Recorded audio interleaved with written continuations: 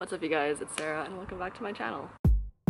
So I'm outside today to film a video, so sorry if there's any background noise or anything, but it's really nice out so I thought I'd come outside. By the way, I squint a lot in this video because I was sitting in front of a white fence and the sun was shining on it so it was super bright, so I'm sorry about that. For today's video, I'm going to be comparing the Dexcom G6 sensors to the freestyle libre sensors. So I started on the freestyle libre sensor about 2 days after I was diagnosed. My nurse gave it to me while I was in the hospital.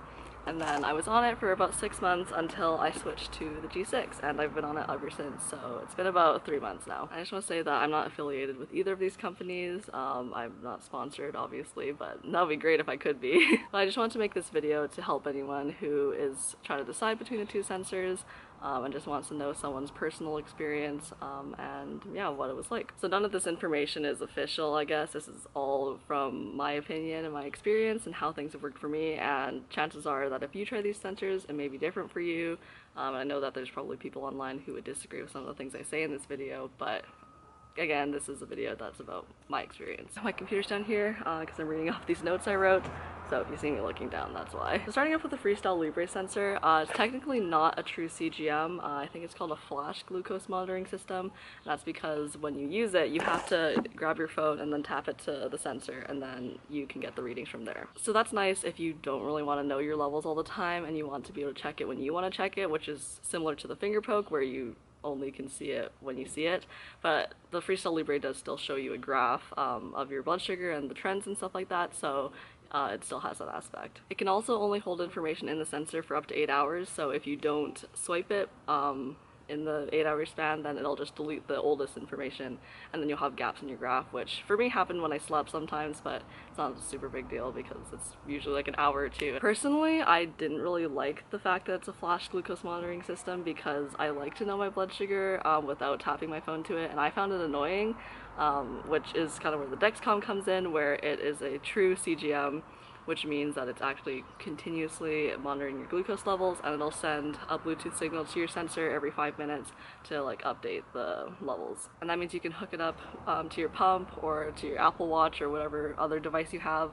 And with pump you can do loop, which I'm not going to get into just because I haven't done it, but you can search some things online if you want. And if you have an Apple Watch, then you can see your blood sugar levels on your Apple Watch all the time. So that kind of brings me into the alarm system aspect, which the freestyle libre doesn't have because, like I mentioned before, it's not a true CGM. But with the Dexcom, since it does give you readings every 5 minutes, it also has an alarm system attached to it. So if you're high or low, your phone will set off a little alarm, which you can customize. You can also customize where you set your high and low ranges. So for now, I have my low at 4 and my high at 9, and I have different alarm systems for each, so I know which one's which, but most of the time I turn them off because they get pretty loud, and sometimes if I'm like, you know, like hovering around the 9-10 area, which usually is fine for me, I don't want it to be beeping at me all the time because I am aware that I'm high. The alarms get progressively louder too, so if you ignore them, they get really loud, which is actually pretty good because at night if you're sleeping and you go low and you don't wake up, usually it gets pretty loud. But this is something that is pretty personal to me, I think, but I usually don't wake up when I hear the alarm because I would say I'm a pretty deep sleeper. And yeah, I don't think I've ever woken up from the alarms. Maybe I have like once or twice at the beginning, but I think now I'm kind of used to it, so I feel like I'm gonna have to figure something out with that. But anyway, that's besides the point. So like I mentioned, you can turn off the alarms if you want to. You could set your alarms to not have any high or low alarms, but there's a few things that you can turn off. One of them is if your sensor fails, and the other one is if you have an urgent low. So I think that's about below 2 millimoles per liter or something like that. You can search up the exact stats if you want to. But yeah, those ones you can't turn off, which I think is a good thing because you probably want to know if you're that low or if your sensor stops working. But yeah, everything else you can customize to however you want it to be. I would say for both sensors the application is really easy. With the freestyle libre you do have to kind of like move some things around. I did make a video about that if you guys want to watch it, which I believe is on the cards here, or maybe it's on this side. I can never remember. With the libre sensor I never had any issues with it hurting. Same with the Dexcom. Both of them for me were completely painless. I literally can't feel anything when I put them on. I haven't had any problems while applying the Dexcom sensors, but with the libre sensor, one time the machine thing broke. I don't really know what happened, but I called the company and they sent me a new one right away, so it wasn't really an issue. And when you apply the Dexcom sensor, it's also very easy. You literally just take off the adhesive, stick it on, and then press the button and it's on. It definitely can seem pretty scary to put it on at first because I feel like the sound makes it seem like it's gonna hurt, but it honestly doesn't at all, at least for me. I know some people, it does hurt them a little bit, but it's definitely not a super intense pain, I don't think. So yeah, I wouldn't worry about it if that's something you're concerned about. So once you put the sensor on, the Libre and Dexcom kind of differ a little bit. The Libre will last for 14 days and then you have to replace it, and the Dexcom sensor lasts for 10. And with the Dexcom, technically you can restart it by taking out the transmitter, which is the part that goes into the sensor. But I've never done that before, and like you're technically not supposed to, but I've seen so many people on Instagram do it. And I'm sure if you wanted to, you could, but I just prefer to do things the way they're like, you know, set out to be.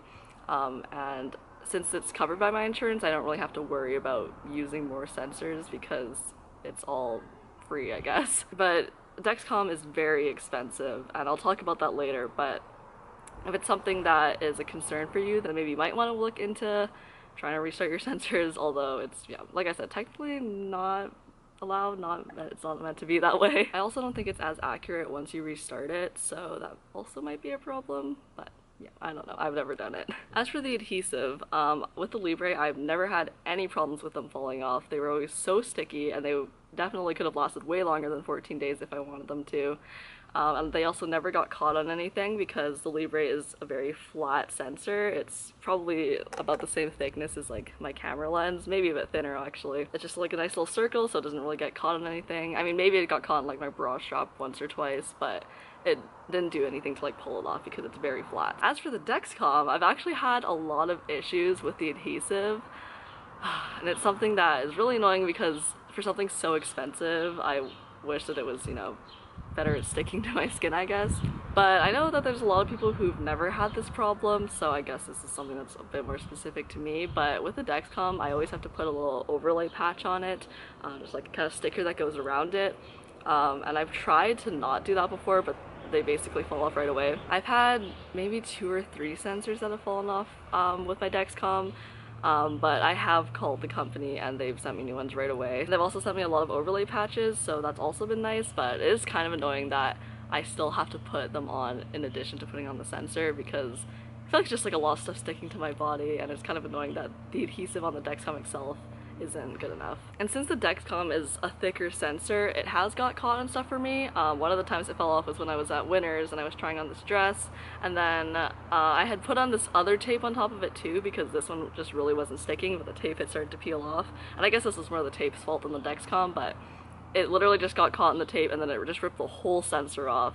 Yeah, and then I had to get that one replaced. So in terms of adhesive, yeah, the Libre is way better, at least for me. But I know that a lot of people have problems with either the Dexcom or the Libre, and their skin being allergic to the adhesive, so that's maybe something else you might want to look into. But personally, I haven't had any problems with like allergies or anything. It's just problems with it sticking to my skin. There are a lot of things you can buy though, like there's different brands that have overlay patches, and there's also this thing called Skin Tack, which is like a glue that you put on before you put on your sensor. But yeah, it's just annoying when you have to buy all this extra stuff because honestly both sensors are pretty expensive, and the fact that you have to spend more money in addition to buying the sensors themselves, it's just really annoying. But I guess it's just part of having diabetes is spending a lot of money because, you know, diabetes is really expensive. Next I'm going to talk a little bit about accuracy. So I know that the Dexcom is marketed to be more accurate than the Libre. I believe that their margin of error is smaller, which means it's more accurate, and I found that to be true for me as well. I did wear both sensors for about a week when I was like transitioning from one to the other, and I found that the Dexcom was always more accurate than the Libre. It also figures out what your blood sugar level is closer to real time, if that makes sense.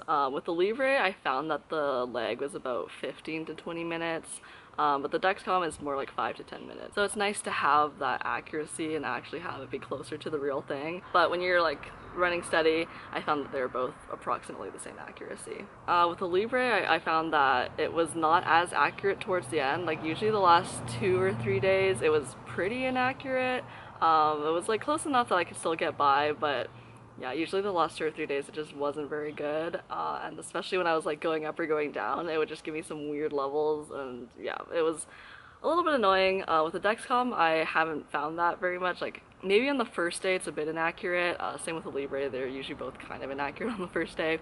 but the dexcom stays pretty consistent the whole 10 days. This is another big difference between the dexcom and the libre, and that's calibration. The dexcom allows you to calibrate, so you can poke your finger and then put your levels into the dexcom, and then it'll like adjust its readings to match that. I believe with the G5 sensor you had to do it, so I think once a day you had to poke your finger and then see the readings, but the G6 it's completely optional. And to be honest, I would recommend that you don't calibrate it, because I've noticed that when I calibrate it like more than once, it just kind of messes it up, and it's usually because I calibrate it when I'm kind of impatient, but most of the time if I wait 5 to 10 minutes, my dexcom will like catch up to like what my actual blood sugar level is, and then if I were to calibrate it, it probably would just mess it up. So personally, I would recommend not calibrating it at all, but if you want to, you definitely can. Sometimes I calibrate it once, like the first day I get it, and then that's good enough, and I try not to do more than that because, yeah, like I said, it just kind of makes things worse. Both sensors are also not super accurate when you're really low or really high, like usually below 4 and above like 12 for me. They both are kind of off, which I think is normal for sensors, because once you get to those levels, your blood sugar levels are just kind of weird. So they're both kind of equal in that area. The last thing I want to talk about with accuracy is compression lows, which is basically when you lean on your sensor and then it gives you false readings because it's like being pushed up against something. I literally never had this problem with the Libre, but that might be because I only ever wore it on my arm because it's like easier to swipe.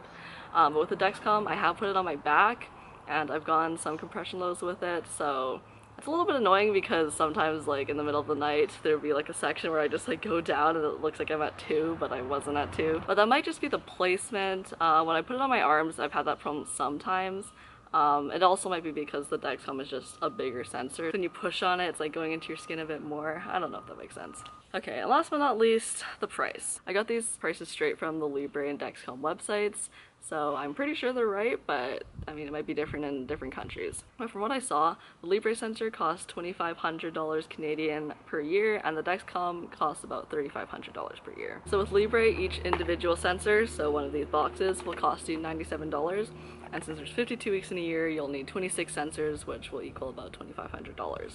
Dexcom works a bit differently because it's a subscription service, so you pay $299 per month, and you get 3 of these sensors, and you get 1 transmitter, which is the thing that goes inside of this part of the sensor. $299 times 12 is $3,500. So for some reason I thought Dexcom was a lot more expensive than Libre, but based on these calculations, it's only about $1,000. But if you don't have a phone, you will have to pay for a device that is basically kind of like a phone. It's called the receiver, and it basically just gets the readings and stuff instead of you having the app on your phone. I do have one from each company, but I literally never use it because, you know, why would I if I have this? But that is another thing that you will have to get if you don't have a phone. I don't know, I feel like I'm missing something with the prices, but my dad does kind of deal with all the financial stuff just because my diabetes stuff is covered under his insurance, so he kind of does that. So yeah, I'm not 100% sure if that is accurate information, but I got it directly from their website. But I was also under the impression that Dexcom was a lot more expensive than Libre, although $1,000 is quite a bit of money. But if you compare it to how much other diabetes stuff costs, I feel like it's not that much more. But yeah, I don't know. If you're interested in getting it, I would just recommend calling either company and asking them a bit more about their pricing. I've had really good experiences with customer service with them, and they're really helpful, so yeah, I would just recommend calling them. Okay, so here are my final thoughts. I think both sensors are really good, and honestly, I would take either sensor over finger poking any day. Obviously, with the Libre, there's the fact that it's not a true CGM, so you do have to swipe your phone to the sensor. But personally, I don't think it's that big of a deal. Like, I found it kind of annoying, but it's fine, and honestly, some people like it better, so if you like that, then it might be for you. But with the Dexcom, it does give you readings on its own, and I prefer that. If you have insurance that covers both, personally, I would recommend going for the Dexcom because it's quite a bit more accurate, and I feel like it's up to date more, like it gives you readings more in real time. It also has the alarm system, which I really like. Another thing that I didn't mention before is that with the Dexcom, you can connect it to other people's phone numbers or phones or whatever, so they can see whether you go high or low. I haven't set this up yet because I got the Dexcom when I came back home for quarantine, and since I live with my family, I felt like it wasn't really necessary to have it because I live with 4 other people and I'm with them basically all the time. But when I do end up going back to school, I live by myself, so I'll probably end up setting it up because, you know, this could be the difference between life and death if you go low in the middle of the night and you don't wake up. But yeah, if you only have insurance that covers the Libre, it's honestly still a really good sensor, and although there's some flaws with the accuracy, I do think it's overall a pretty good product. So yeah, that's kind of my overview of the Dexcom versus Libre sensors. I hope it helped you guys out a little bit and help you decide which one to go to. If you guys have any other questions, leave them down below and I'll try my best to answer them. And with all that being said, I will see you guys in the next one. Peace out.